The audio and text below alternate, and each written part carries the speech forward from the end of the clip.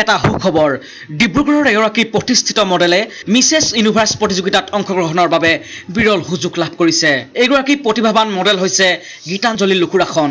চলিত বছৰত ফিলিপাইনছত অনুষ্ঠিত হ'বলগীয়া মিছেছ ইউনিভাৰ্ছ 2018ত অংশগ্ৰহণ কৰিব গীতাঞ্জলিয়ে। ডিব্ৰুগড় জিলাৰ মৰাণত ডাঙৰ দীঘল হোৱা তেখেত এতিয়া গুৱাহাটীৰ বেলতলাৰ নিবাসী আৰু দুটি সন্তানৰ মাতৃ। গীতাঞ্জলি পেছাত এগৰাকী প্ৰতিষ্ঠিত মেকআপ আৰ্টিষ্ট। উল্লেখ্য যে যোৱা 28 অক্টোবৰত গুৱাহাটীৰ মণিৰাম দেৱান ট্ৰেড চেণ্টাৰত মিছেছ ইণ্ডিয়া 2018 ব্লেক কাৰ্পেট অনুষ্ঠিত হৈছিল। দেশৰ বিভিন্ন প্ৰান্তৰ পৰা ভাগ লোৱা প্ৰতিযোগীসকলৰ মাজৰ পৰা মিছেছ ইণ্ডিয়া 2018 ব্লেক কাৰ্পেট খিতাপৰ জয়ী হৈছিল গীতাঞ্জলি লুকুৰাখনে।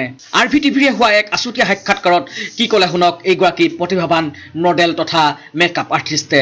RvTVৰ তৰফৰ পৰা আপোনাক শুভেচ্ছা জনাইছো। এনেটা আপুনি ভাৰতক প্ৰতিনিধিত্ব কৰিবৰ বাবে বিশ্বৰ এখন ইউনিভাৰ্ছত আপুনি যোগদান কৰিবলৈ গৈ আছে, কি ক'ব বিচাৰিব আমাৰ আগত? খুবেই ভাল লাগিছে তাতে জইন কৰিবলৈ পাই। ভয়ো লাগিছে যথেষ্টখিনি, আৰু বিশেষকৈ মই অপাৰেশ্যনৰ হয় ইয়াৰে বিলং কৰোঁ। চ' আপোনালোকৰ আশীৰ্বাদ আৰু শুভেচ্ছা মোৰ কাৰণে খুবেই দৰকাৰী।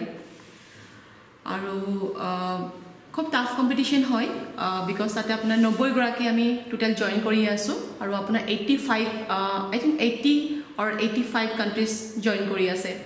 আৰু আজিলৈকে ইণ্ডিয়াৰ পৰা কোনো তাতে জয়ী হোৱা নাই।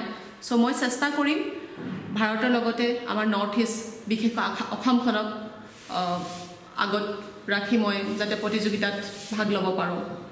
চ' আপোনালোকে আশীৰ্বাদ কৰক, শুভেচ্ছা দিয়ক। Report RvTV।